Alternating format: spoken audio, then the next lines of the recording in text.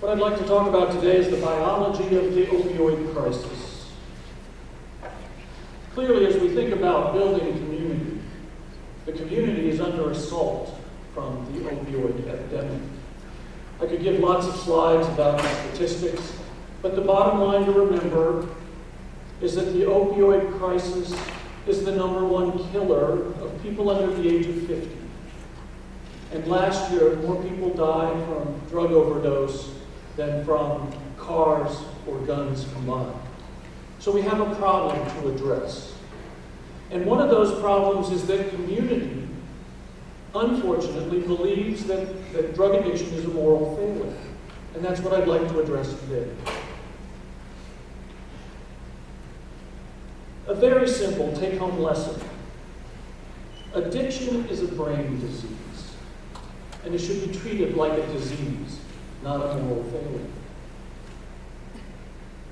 By definition, it's a chronic relapsing disease of brain reward, and I'll share with you some basic ideas about the brain reward system. But it's also a defect in motivation and memory and circuitry that's characterized by drug craving and seeking and use in spite of adverse outcomes, in spite of losing friends and family and jobs. It's a disease. The reward pathway is one of the most primitive in development. All animals have a basic reward system that pays attention to those things in your environment and your life that are good for the species, that reinforce our propagation. So things like food and water and companionship and sex are all activating the same pathway in our brain. We know the structures of those pathways. We've characterized them.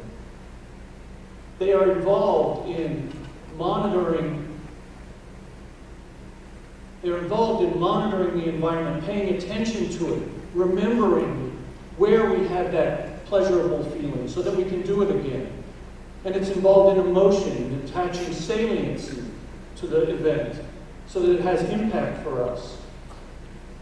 The brain structures are really well characterized. There are things like the ventral tegmental area, the amygdala, the nucleus accumbens, the medial prefrontal cortex.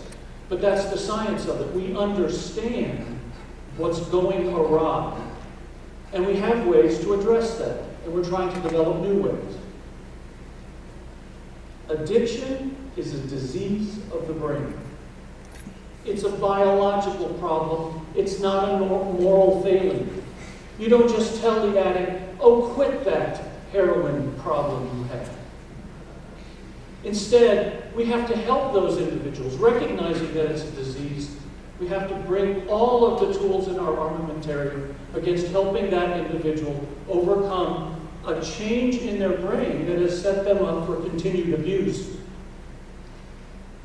Community doesn't recognize that in many cases. It's a biological problem, not a moral failing. My team and I have been studying the addiction process now for over 25 years. We've got a handle on some of the things that are changing in the brain.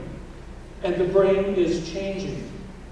It starts with casual use. It might start with the prescription of an opiate agonist for treating pain. But then the drug becomes abused. It's not taken now to alleviate pain, but to get high. And the brain starts changing, as you'll see in a minute. And that leads to dependence, where you're physically dependent on having the drug on board. This is a pharmacologically induced imprint. You are changing the brain. And then, perhaps you're fortunate enough for an intervention, as we heard earlier. And you become clean and sober. And you end up in the wrong environment, where you're getting environmental cues that remind you of the problem, remind you of the joy of taking the drug. Or stress comes into your life, the loss of a loved one, a divorce. And you remember you can escape that pain by turning back to the drug. And then, of course, there are psychosocial factors that might drive you to relapse. And in our opinion, that's the main problem. We can incarcerate somebody, we can intervene with someone, we can get them clean and sober, but maintaining that is hard. And so for the last 15 or 20 years, we've been studying this persistent molecular imprint that occurs in the brain and sets the individual up for relapse. Those changes last, in our case, for very long periods of time of abstinence. And that's why an alcoholic will frequently tell you, I'm an alcoholic, even though they've been clean and sober for a long time, because they know they're at risk for relapsing and falling back into the darkness that is addiction.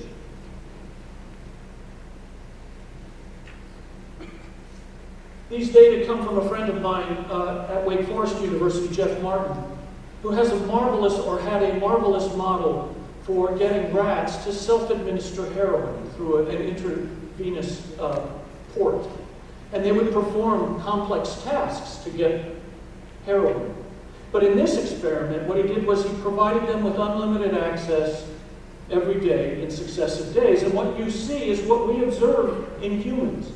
And that's that the dose escalates with time, with each day's opportunity to self-administer heroin. But the brain is changing, the body is changing.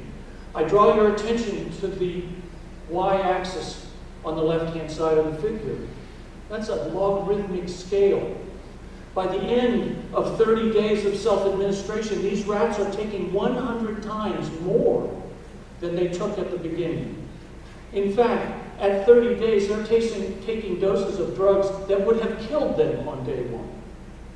And hence we have this serious problem that the recovering addict, when they relapse with heroin or opiates in general, they'll go back to taking what they were taking at the end of their addiction. And we end up with a lethal overdose.